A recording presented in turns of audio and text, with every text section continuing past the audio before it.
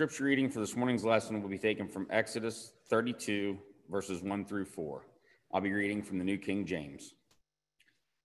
Now when the people saw that Moses delayed coming down from the mountain, the people gathered together to Aaron and said to him, "Come, make us gods that shall go before us. As for this Moses, the man who brought us up out of the land of Egypt, we do not know what has become of him."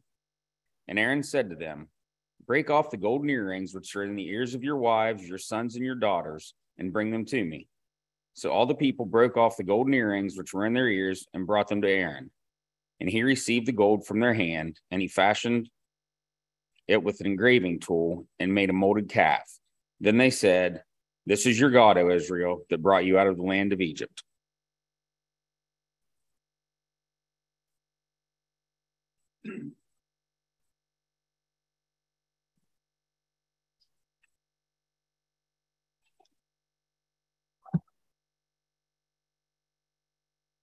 Certainly good to be with you today.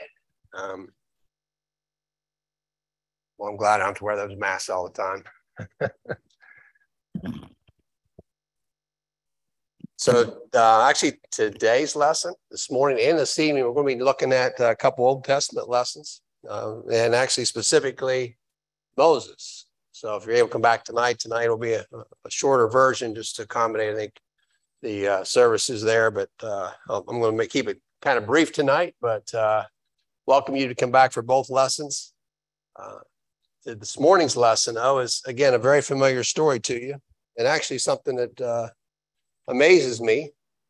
We go through this, and I think you'll find it amazing as well to see how quickly the children of Israel turned away from God, and we're going to notice some lessons from that. That's what the lesson is going to really be about here this morning. So I've entitled the lesson "The Golden Calf," and we're going to walk through a little bit of the story here of the Israelites and what they experienced in Egypt, and then looked at what they did.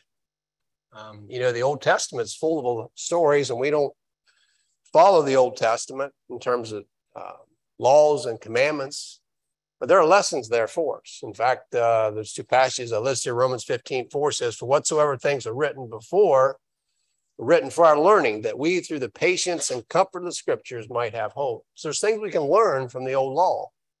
And some of those things we learn, hopefully we won't repeat the mistakes of what we see some individuals doing in the old law. In verse 11 of 1 Corinthians 10, it says, "Now all these things happened to them as an examples, and they were written for our admonition, upon whom the ends of the ages have come." And so we're going to notice this lesson here around the golden calf and see what we can learn from it. So this was Egyptian god called Api, and he was said the most important and highly regarded bull deity of ancient Egypt. And so this was quite common for the Egyptians to worship idols. In fact, the count is somewhere around 1,400 different idols that the Egyptians worshipped. So this was quite common practice. In fact, I would dare say probably a lot of the craftsmanship around building these idols were probably skills that some of the Israelites had. They most likely were the ones who were making these idols and probably developed some pretty skill around the forming of these idols. He was perhaps the first god of Egypt. And the question I really want us to focus on, and we're going to notice this, is how in the world could they possibly turn away from the one true God after what they have seen and experienced? So just for a few minutes, I want you to kind of put yourself in their shoes. And then we're going to see why this idea of the golden calf, there's some really valuable lessons for us today. There's a passage in 1 Peter chapter 2 talks about a dog returning to its vomit. The idea is like you're in a certain spot, you come into a much glorious spot, and in this case, talking about a Christian, and then you go back to the ways of the world. We forget about those great things that we have, and we turn back to like a sow. It talks about a pig worrying and going in the mire, and a dog returned to its vomit there in 2 Peter 2:20 through 22. And so we're going to notice this story for just a few minutes, the time we have this morning. Let's walk through these Egyptian plagues. I thought it was kind of interesting. If you remember the story, the Israelites were in captivity for over 400 years. And God saw his people and wanted to bring them out of Egypt, and he sent Moses to do that. We're going to notice a lesson about this even this evening a little bit more, but let's just take a look at these plagues. So the first plague, turning the Nile to blood, was a judgment against Apis, the god of the Nile, Isis, the goddess of the Nile, and Kum, the guardian of the Nile. The Nile was also believed to be the bloodstream of Osiris, who was reborn every year when the river flooded. The river, which formed the basis of daily life and the national economy, was devastated as millions of fish died in the river and the water was unstable. Pharaoh was told, by this, you will know that I am the Lord, Exodus 7:17. So one thing you may not appreciate about these different plagues, these plagues actually attacked very specific gods of the Egyptians. And it went, and part of the lesson here is to show them that the one true God had power over all the gods that these Egyptians were worshiping. And the first one there was when he turned the water into blood. The second plague, bringing frogs from the Nile, was a judgment against Heket. He was the frog-headed goddess of birth. Frogs were thought to be sacred and not to be killed. Did you know that? They weren't supposed to kill these frogs. So God had the frogs invade every part of the homes of the Egyptians, and when the frogs died, their stinking bodies were heaped up in offensive piles all through the land. Talks about that in Exodus 8:13 and 14. The third plague, which you can see is lice or gnats, is another word for that, was his judgment on Set, the god of the desert. Unlike the previous plagues, the magicians were unable to duplicate this. And even Pharaoh's own Egyptians said, this is the finger of God. This was no magic trick. This was nothing that Moses was doing. They said, this is the finger of God. There in Exodus 8:19. The fourth plague was flies. This was a judgment on Utachit. He was the fly god. Even that, imagine that, fly god. But they had a god for the fly. In this plague, God clearly distinguished between the Israelites and the Egyptians. So this is the first plague where he didn't just, the other plagues was affected everyone, both the Egyptians and the Israelites. This particular plague only affected the Egyptians. As no swarms of the flies bothered the areas where the Israelites lived. And again, Exodus 8:21 through 24. The fifth plague was death of the livestock. And this obviously, this rings home here because we're going to talk a little bit about the golden calf. Was a judgment on the goddess Hathor and the god of Apis, who were both depicted as cattle. As with the previous plague, God protected his people from the plague. While the cattle of the Egyptians died, God was steadily destroying the economy of Egypt while showing his ability to protect and provide for those who obeyed him. So he did not lay a hand on the Israelites' livestock, but rather protected them. That's Exodus 9:7. So to find out if the Israelites were suffering along with the Egyptians, Pharaoh sent out investigators, and they recognized, you know what, this has just happened to our livestock. It's not happened to these Israelites' livestock. So that was the first 5 plagues. So plague number 6 was boils. This was a judgment against several gods over health and disease, Sekhmet, Sunu, and Isis. This time the Bible says the magicians could not stand before Moses because of the boils. So even the magicians were affected by this. Clearly the religious leaders were powerless against the God of Israel. The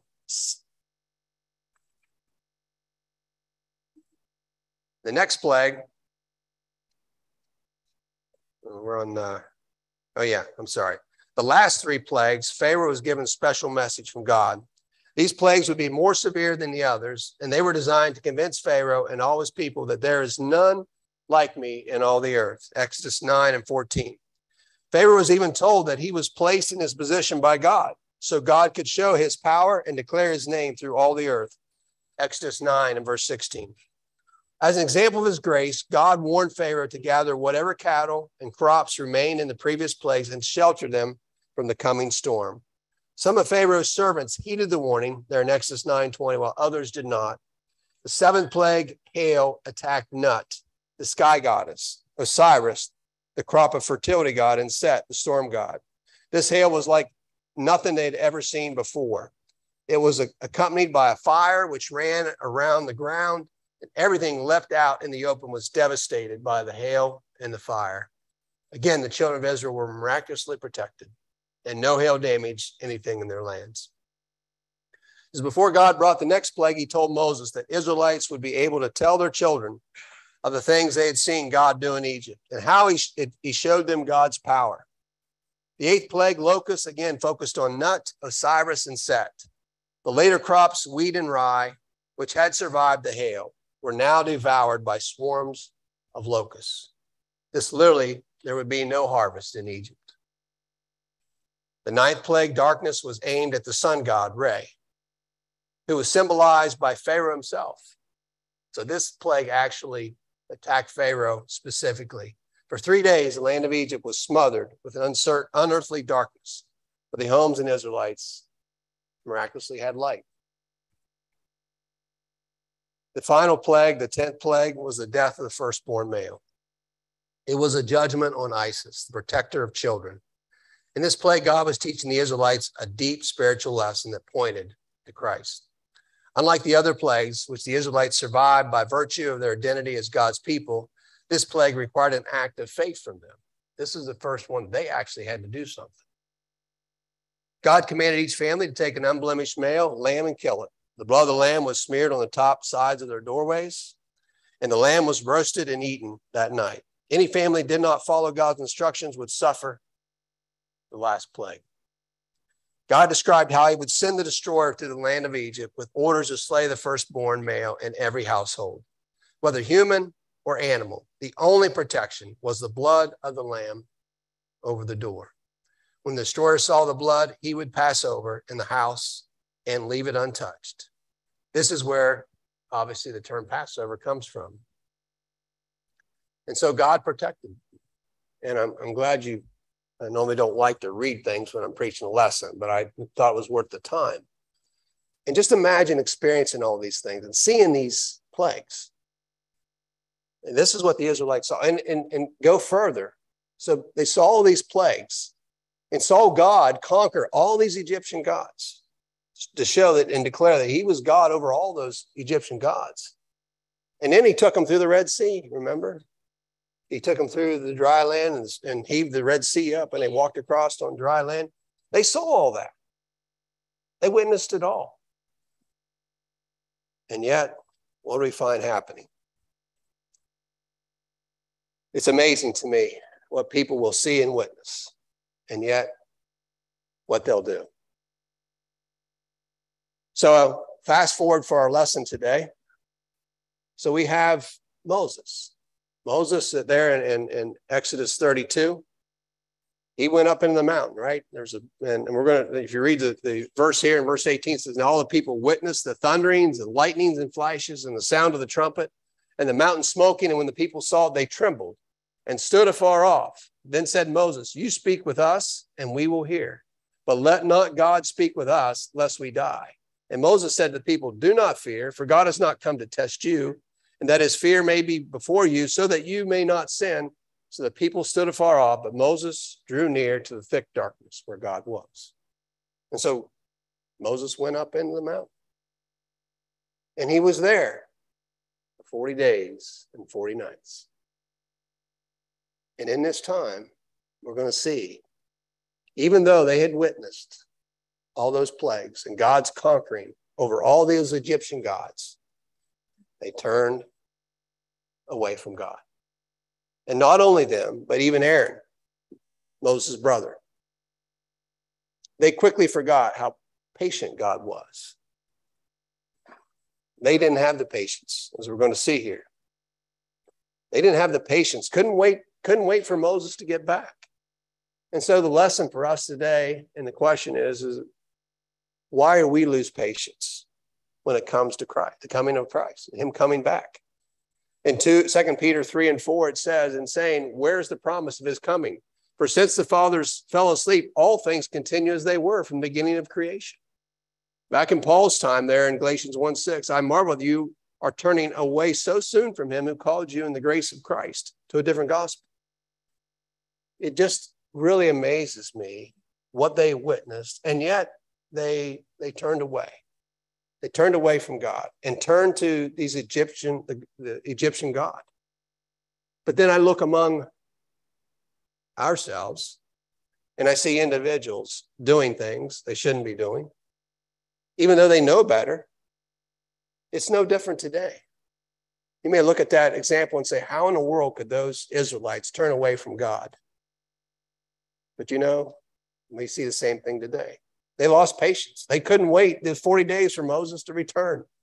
They needed a new God just in those 40 days. That's not very much time, given how long they were in captivity, 400 years. Couldn't wait 40 days for Moses to return. But I see it around me every day. People are so impatient. So impatient. If you don't believe me, just go to the airport.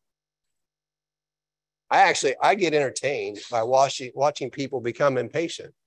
Because I'm a pretty patient person, but when you get that little ticket, it tells you group 1, group 2, depending on what airlines you're flying with. I fly so much, I'm always in group 1 or group 3, depends on the whether I get upgraded first class or not.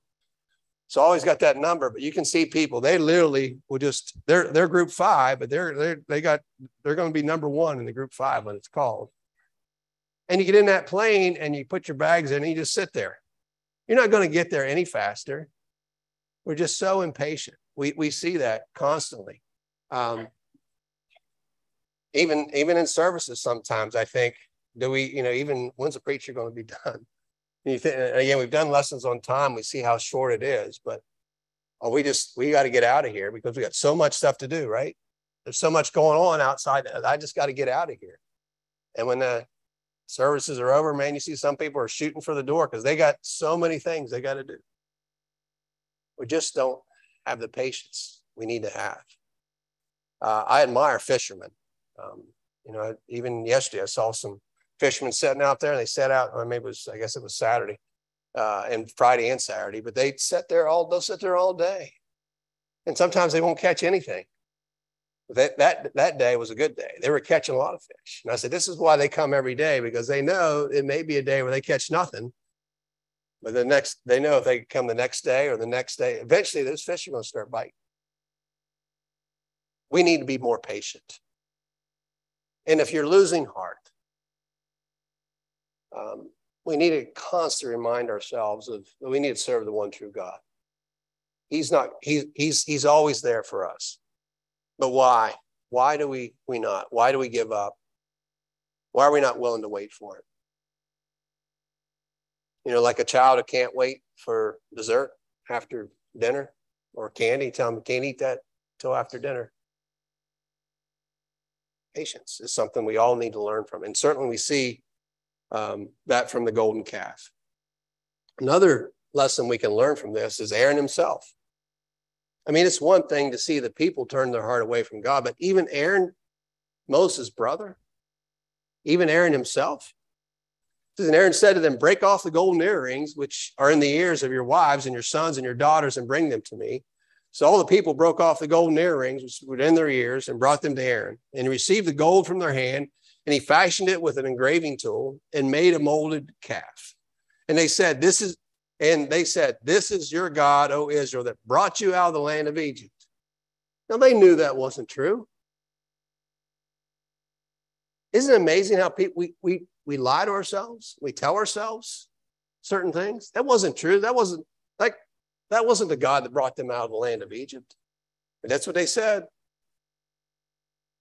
So when Aaron saw it, he built an altar before it, and Aaron made a proclamation and said, tomorrow is a feast to the Lord. Then they rose early on the next day, offered burnt offerings and brought peace offerings, and the people sat down to eat and drink and rose up to play. Everything's great now, right? We got what we wanted. We got the golden calf. But how sad is that? Given what they had seen and witnessed, the miracles they had seen, they turned their back on the Lord.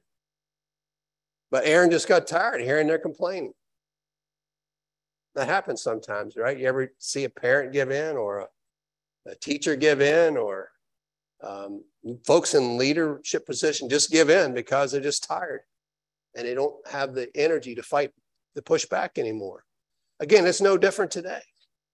People lack patience. And we see it. But we cannot give in. And why do we let that pressure get to us? He gave in to the will of the people. There, 21 and 25 says, Moses said to Aaron, what did this people do to you that you have brought so great a sin upon them?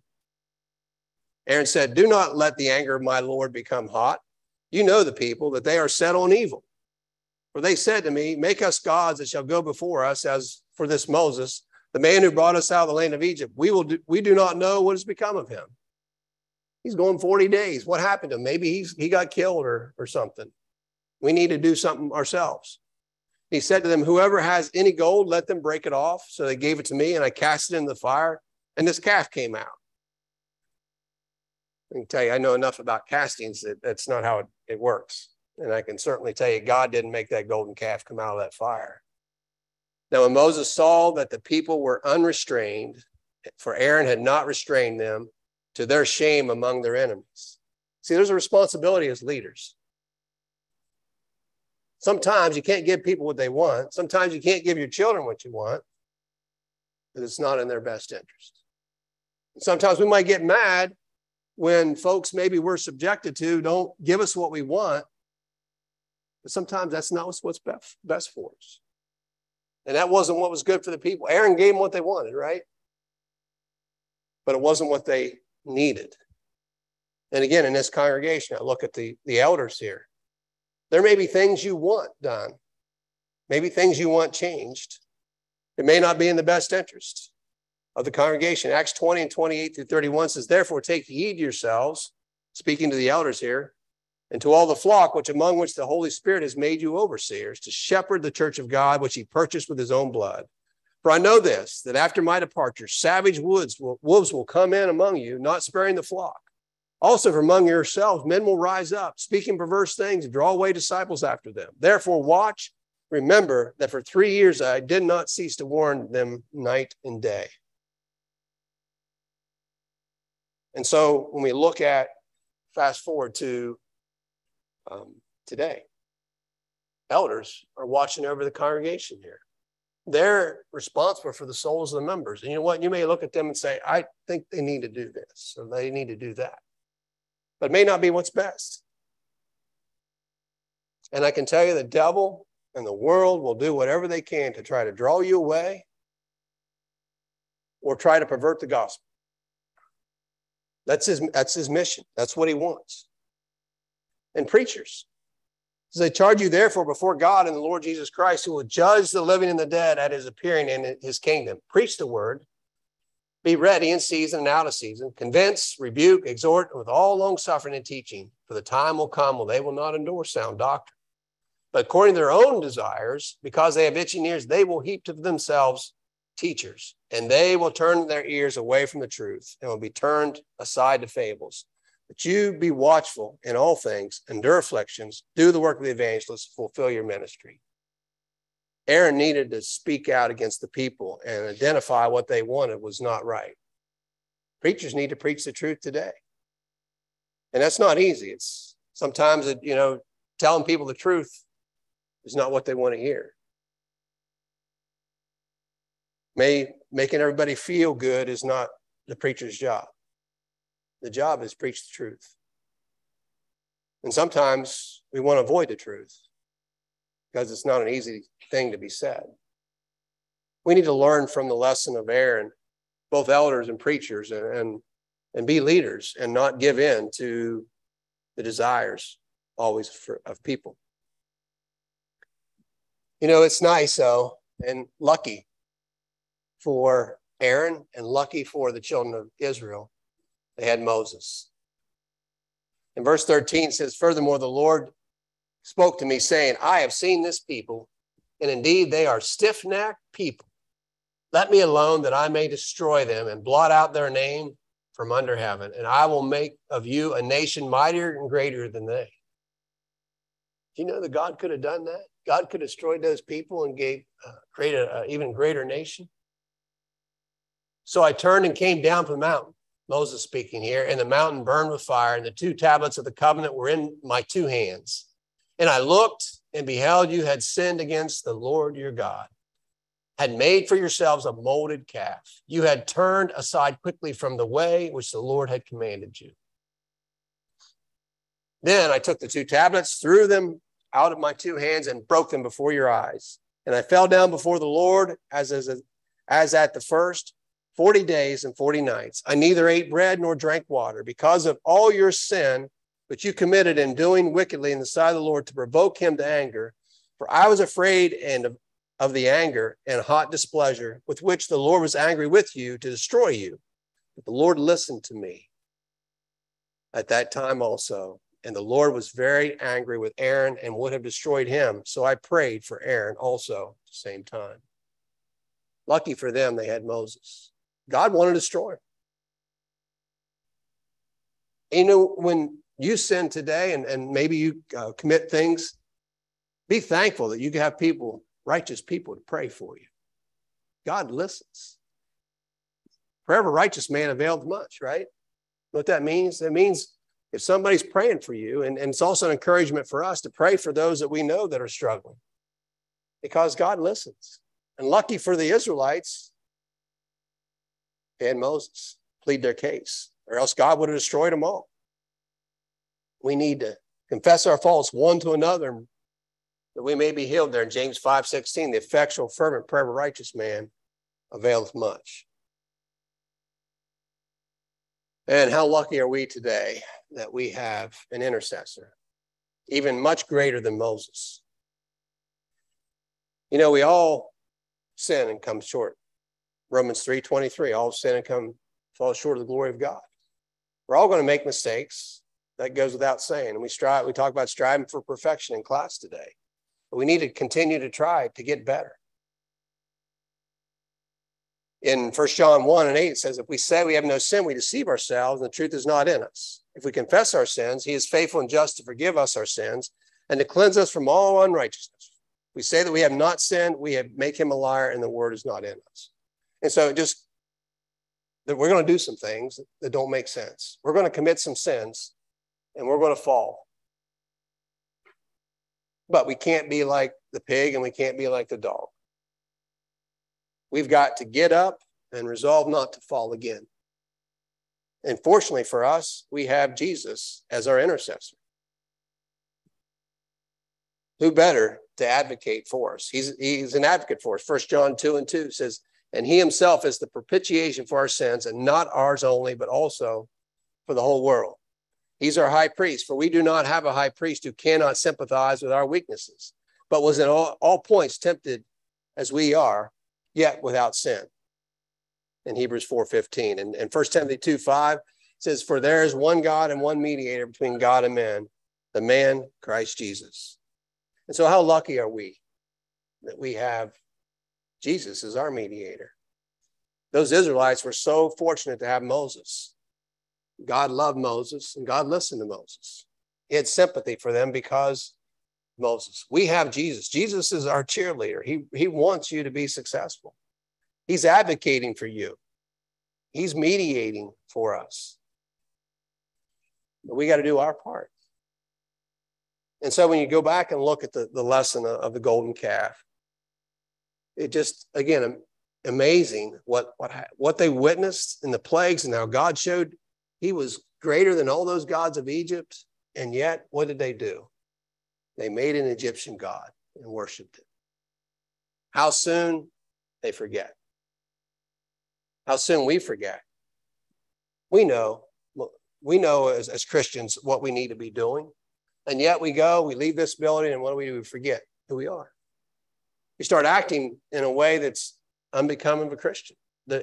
We become un-Christ-like. We can't be that way. We can't be forgetful. And we as leaders, even those that are in charge, Moses left Aaron in charge. Aaron was supposed to be the one that was watching the camp while he was gone. And Aaron's like, okay, you guys insist. I'll give you, here you go. Let's make a golden calf. Here's your golden calf that brought you out of the land of Egypt. And his excuse to Moses was, you know, these sinful people. That's what's happened in a lot of churches in the world today. They listen to the heart and the will of men. We can't We can't be that way. But again, as I said, they were lucky to have Moses, and we have Jesus. Jesus is fighting for you. He's your advocate. And he's there to intercede for us. He's our high priest. He's our mediator. And so there's very, very valuable lessons we can learn from the old law. One is that we can repeat the same mistakes. We can be just like them. And we can fall just like they fell and committed sin. But we need to rise up. And perhaps you're in the audience and are living in the ways of the world. Maybe you never become a Christian. You know, the path to salvation is clear. You hear the word, you got to believe in Jesus. You know, God did his part. He sent his son. Jesus shed his blood. He did it. He did his part. You know, just like we talked about, God showed the Israelites that he was more powerful than the gods of Egypt. God has shown us how much he loves us. He's shown you how much he loves you. But you got to do your part. You've got to, hearing the gospel, you got to believe in Jesus. If you believe in him, repent of your sins and say, you know what? I'm going to commit my life to Jesus and be baptized. And then be committed to live faithfully till the end of our lives. If you're subject to the Lord's invitation, if we can assist you in any way, please come together while we stand and while we sing.